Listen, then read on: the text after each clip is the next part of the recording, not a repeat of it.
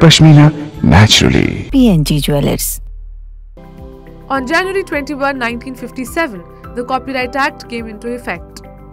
The Bharatiya Parliament passed the Copyright Act 1957, Act number 14 of 1957, the first copyright law after the independence of Bharat on June 4, 1957, moving away from the colonial laws introduced by the British government.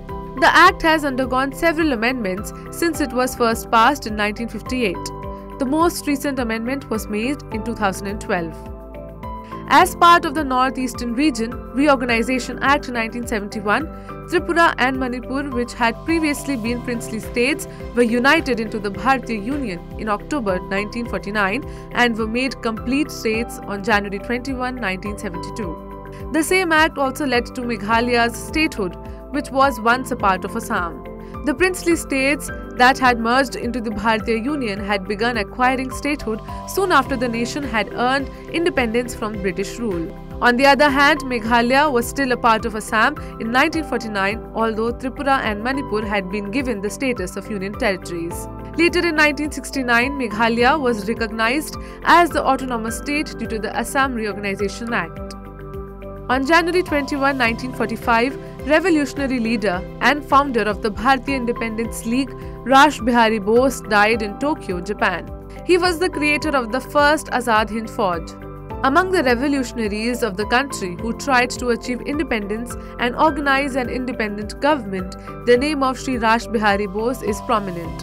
Rash Bihari Bose was associated with the Moderate Party of Congress. Rash Bihari Bose called the militants deadly, people-provoking and unresponsive agitators. He was one of those people who used to go out of the country with the help of foreign nations to create an environment against the British and find out a way for the liberation of Bharat. In 1937, he founded the Bharatiya Freedom Association and called upon all Bharatiyas and declared Bharat an independent nation. Rash Bihari Bose died on 21st January 1945. On this day in 2008, Bharat successfully launched an Israeli spy satellite and placed it in its polar orbit.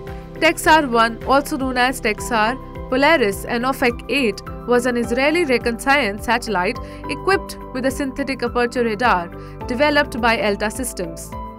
It was successfully launched at 3:45 UTC on 21st January 2008 by PSLV C-10 launch vehicle from the Satish Dhawan Space Center in Bharat. The satellite was reported to be Israel's most advanced satellite, and the radar system allowed it to view much more than its existing OFEC satellites that use cameras. It can take pictures of small targets under cloudy and foggy conditions and carry out day and night and all-weather imaging.